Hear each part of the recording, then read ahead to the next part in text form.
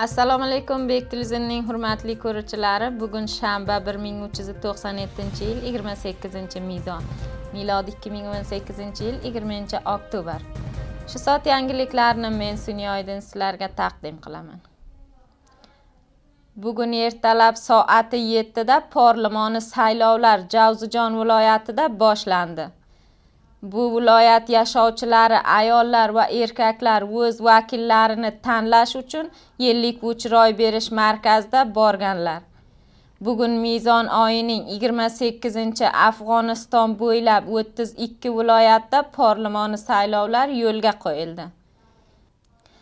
Javzijon viloyatida Ulisijirga saylovlariga qarashli ro'y berish markazlari amniyat ta'minlanishi uchun 500 harbiy vazifalantirilgan.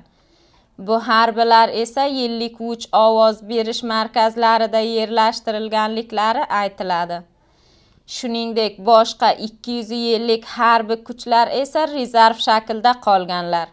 Javzijon viloyati Fayzobod, Mengajik va Oqcha ulusvorliklarining atroflarida notinchliklar mezoni oshganiga qaramay parlament saylovlari yo'lga qo'yilgan. Boshqa tomondan bugun Oqcha ulusvorligida muxobirot tarmoqlari toliblar tomonidan kesilgani xabar qilingan. Javzijon viloyati Ulisijirga saylovlariga ovoz berish uchun ayollar keng ko'lam shaklda qatnashganlar.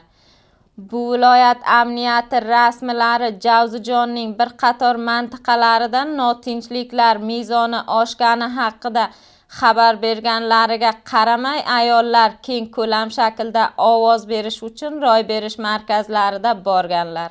Aytilishicha, Javzijon viloyati bo'ylab 50,011 ayollar ovoz berish uchun ro'yxatga olinganlar. Javzijon viloyati Ulisijirga nomzodlari parlament saylovi o'tkazilish jarayonida shikoyat qilganlar.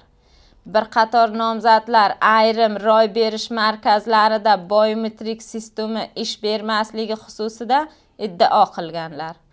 Aytilishicha, bir qator ovoz berish markazlarida ro'y berish varaqi soni kam bo'lgan. Ayni holda bir qator Javzijon yashovchilari namoyindalar majlisining saylovi shaffof shaklda o'tkazilganini xush qarshilaganlar. Ular bu marta saylovlarga biometrik sistemadan foydalanish saylovlar shaffof o'tkazilishiga ijobiy ta'siri borligini tilga olganlar. Bek TV'ning hurmatli ko'ruvchilari, xabarlar ana shulardan iborat edi. Yana ko'rishguncha xayr.